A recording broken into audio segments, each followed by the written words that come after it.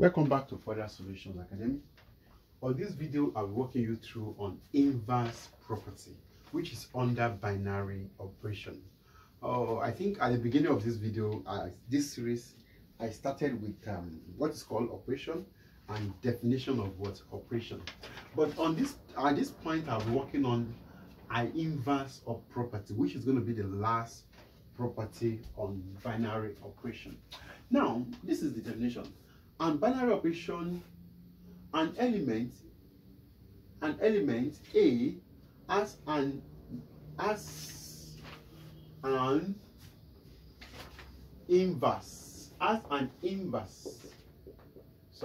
inverse, which is, this is a way of presenting it, a raised to power minus 1 under the binary operation star, which is asterisk. This operates with this equals to E, where E is an what? Identity element. Now, there is no way you talk about inverse operation that you will not carry along your identity elements. It's very important. It means before you get any inverse operation, you must to know the identity, and from there you will now get your what? The inverse of the operation. Now, look at this. This is multiplicative inverse. Now, for instance, 3 multiplied by 1 all over 3. It will surely give us 1. Now, that is what, and even A multiplied by 1 over A, it gives us A inverse. Now, this one is what? Is E. This one is what? A inverse and multiplied by what? 3 inverse and multiplied by what? 3. Can you see? It will give us, that is the operation. It means at this point, I'm talking about an operation asterisk. Likewise here, that is what we are talking about on binary operation. Don't forget that we are operating with what? Minus, plus. You are playing around with plus, minus, division, and multiplication. Now, let me write out some problem so that we'll be able to see and apply it to real life situation. Okay, permit me to write out some problem.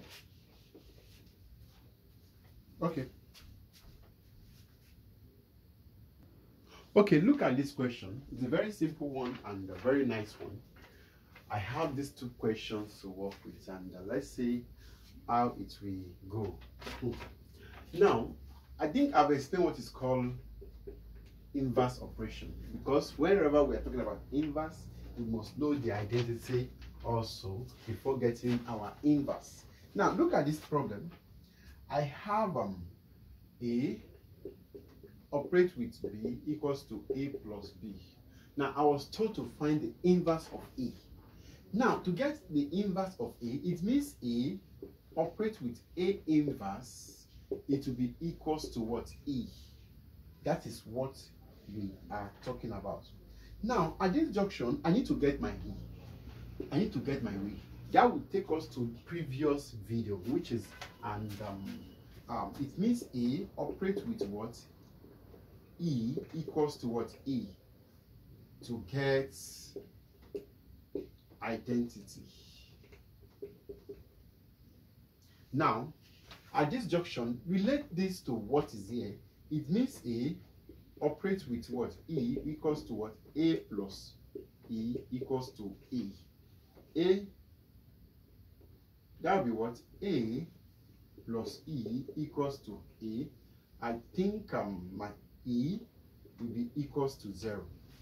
My E equals to what? Is 0.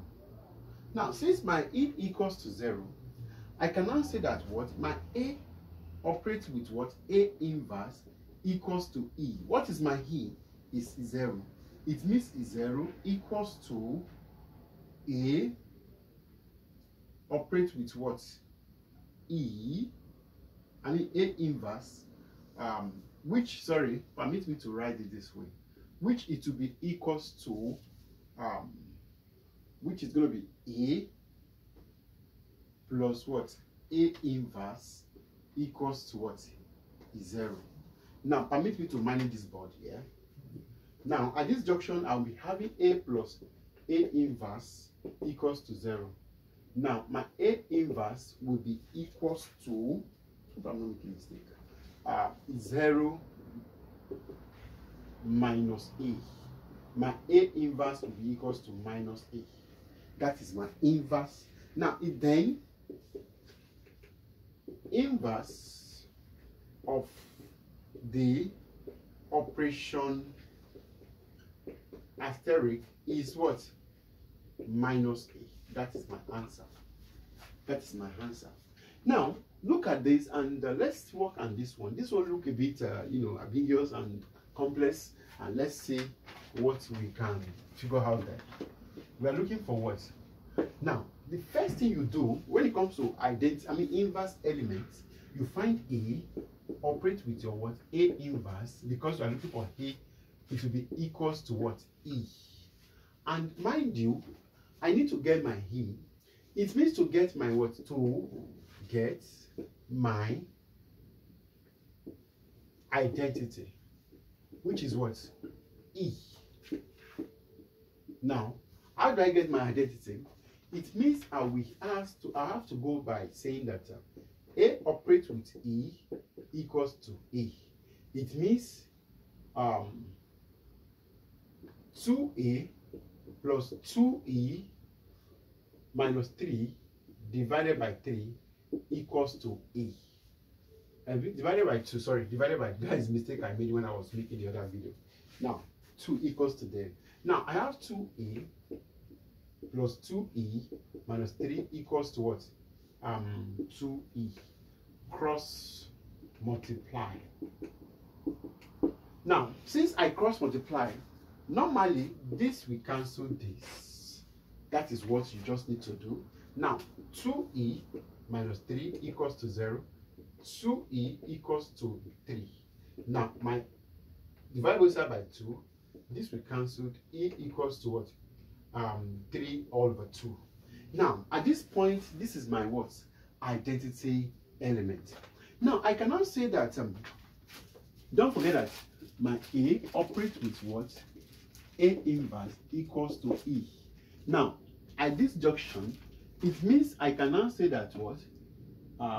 A operates with A inverse will be equals to 2A plus 2A raised to power minus 1 minus 3 divided by 2 equals to what is my E? This is my E. 2 all over 3. Now, at this junction, I'll be having 2A plus 2A raised to power E minus 3 divided by 2 equals to 2 all over what? 3. Now, in the law of division, this and this are equal. They can cut themselves. I don't need to stress myself. And mind you, 2A plus 2A raised to power equals to what? 3 plus 3. Yes, because they are like times. Now, which is 3 plus 3 is equals to what? Okay, equals to 6. I will be having 6. Now, at this junction, 2AE minus 2A. Now, which is divided by what? 2 by 2. This will cancel this. My A inverse will be equals to 6 minus 2E divided by 2. Now, it means I'm saying that I can say that 2 bracket of 3 minus A all over 2. 2 will cancel the inverse equals to. Now, my A inverse equals to what? 3 minus A. That is my answer. My A inverse is 3 minus A. And that is what we had to work on at this junction. And before I end this part, let me quickly explain table. On this table, I'll be using alphabets. I won't use number because the previous video I make the use of numbers. Now, see this. Sorry. Oh, permit me to rub the board and write another question there. Okay, look at this question. It's a very nice one. A binary operation star, which is asterisk, is defined as shows in the table. Find the inverse if C under the operation star. If C inverse of C under the operation star. Now, operation, which is A is B is this, C is C, and D is D. Now, I want to solve this problem. Now, how do I solve this problem? Don't forget that it's been declared that what? Find the inverse of C. Inverse of C.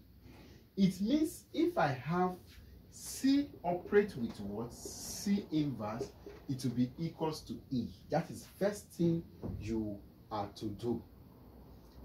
Now, can I get my identity? Now, if I should have what? For instance, C operate with this equals to this. Now, I just need to work on my identity. Now, how do I get my identity? Identity, because I need my identity at this point, identity elements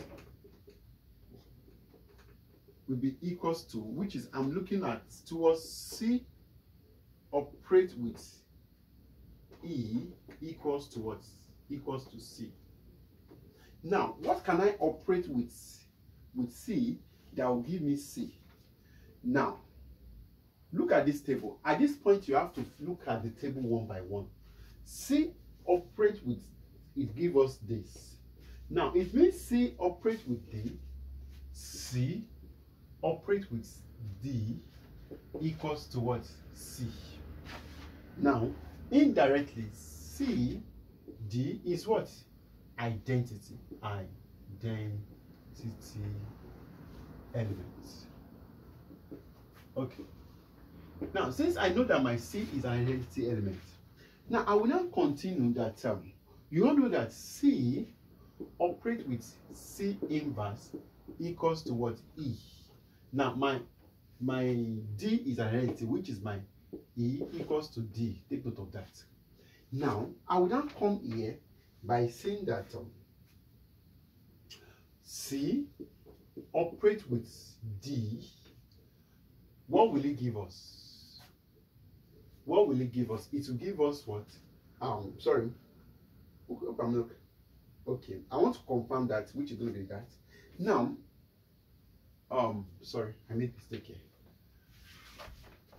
I made a mistake, sir. I'm making. Now, let me try to confirm before, so that confirm that D is identity. Now, D is what? Identity. Now, if I have what? Look at this. C operate with D. C operate with D. C operate with D. It will be equals to D. Can you see? I just want to confirm what we are to do. I'm doing. Now, since I've confirmed, I will now say that what?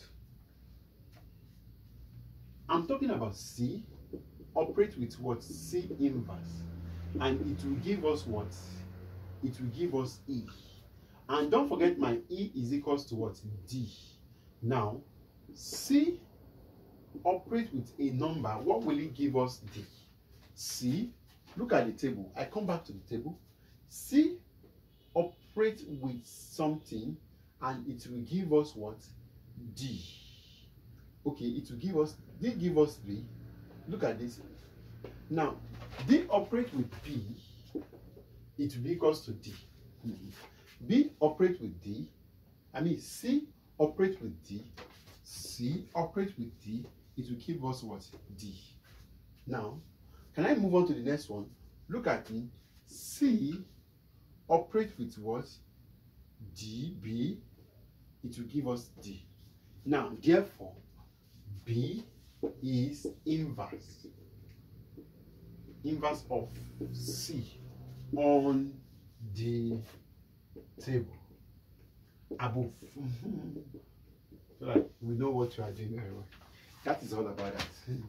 I'll be stopping here due to time, and at this point I expect you to be able to solve any question on identity. If you still have problem, contact us. At this point you will be able to solve any question on binary operation. If you are still having problem, contact us. Once again, thanks for watching.